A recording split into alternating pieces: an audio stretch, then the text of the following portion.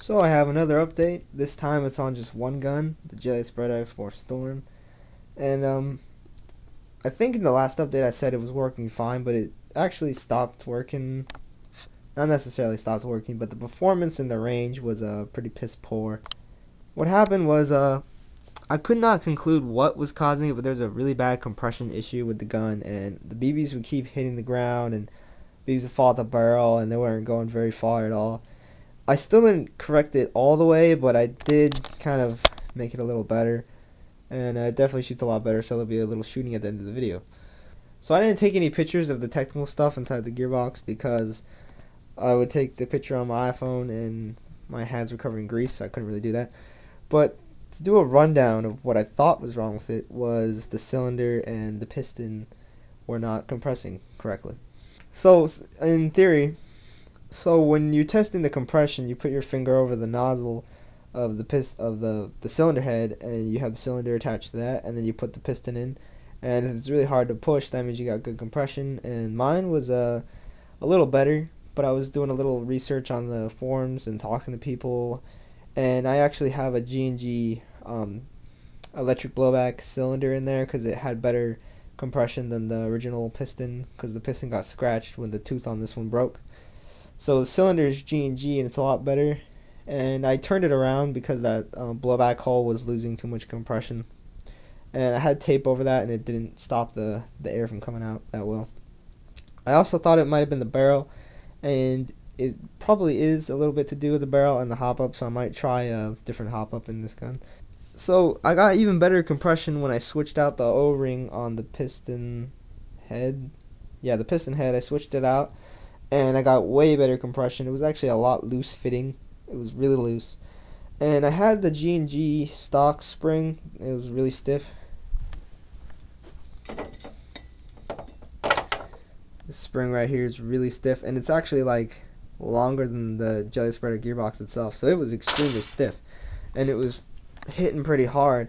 It actually fit in the gun and it cycled just fine. I mean, I'm surprised that the original motor has enough torque to pull that thing back, and I'm impressed with this gun because original Chinese motor, and it keeps up a very high rate of fire, and it also has enough torque to pull back that spring and stuff.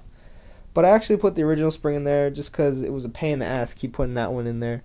I actually took this gun apart 2 times in a row on the day to day, back to back, fixing this gun, and it took me like 3 full hours to do because this gun is an extreme bitch to work on. To get to the gearbox just takes forever, and then the gearbox itself is really tough to put together. It springs, anti-lock up, gears falling out. I re-shimmed it. It's got pretty good shims in there. I think the gears are G&G or Classic Army or TM, I'm not sure, but they're steel and they're better than the original gears. The original gears were steel, but they were not nearly as good as these. They're pretty good. They are heavier, but this gun has a really fast rate of fire now. Now that I got the fully charged LiPo and Dean's plugs, the rate of fire is really fast. Here's on semi. Really fast trigger response on this thing. Sort of, well, I wouldn't say instant, but it's really a big improvement from before. Then here's full auto. It's really fast. It's so fast that I could barely tell when the piston strikes, and when it strikes again, I can't even tell. It just sounds like a mess of too fast. So this is pretty much the fastest this gun's ever shot, and I think it's shooting too fast to even feed the BBs. So I'm gonna go outside and shoot it, and I doubt it'll even feed right because of that insane FPS. But I'm planning on using this as a DMR, so I definitely have to switch out that barrel, the inner barrel, and I'm gonna use it in semi-auto because just think it was more shaped for it. It's kind of a heavy gun, and I don't know, I think it'd make a good DMR nonetheless. So it's had the original cylinder head, and I took an O-ring from this thing, this ASG Ultimate Upgrade cylinder head. Yeah, so this thing cost me $20 on eBike, and it didn't even fit. It's version 7 gearbox for an M14, which is the style of this one, and it didn't even fit. So that pissed me off. $20 wasted. But I took an O-ring off of it and put it on the cylinder head. I don't think it made much of a difference, but it's definitely gonna be a little better. And one more thing I did to it since the last time you've seen it was I put the plate back on the gearbox shell because the cylinder looked like it was moving or it was coming out. So I put the security plate on there, and now the charging handle is it's more secure.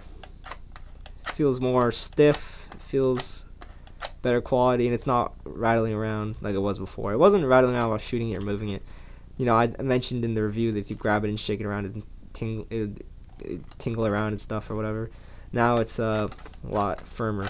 That has nothing to do with performance wise, but these Dean plugs, I highly recommend you buy Dean plugs because they are extremely good. I've never had such good trigger response, and to be honest with everyone watching this shoots a million times better than the King Arms Thompson, and it also shoots better than the FN2000. That's right, I said it. It shoots better than the FN2000. FN2000's spring, I can hear it in there, and it sounds like it's, I don't know, it just makes a terrible sound. It's not as fast, and I don't know if it's as consistent, but they're both running on Deans. The FN's on Deans, and this is on Deans, and so far, this gun's working better on Deans. So I'm going to go out in the backyard, and I'm going to shoot it on semi and full auto. I don't think it's going to feed on full auto, but we will see.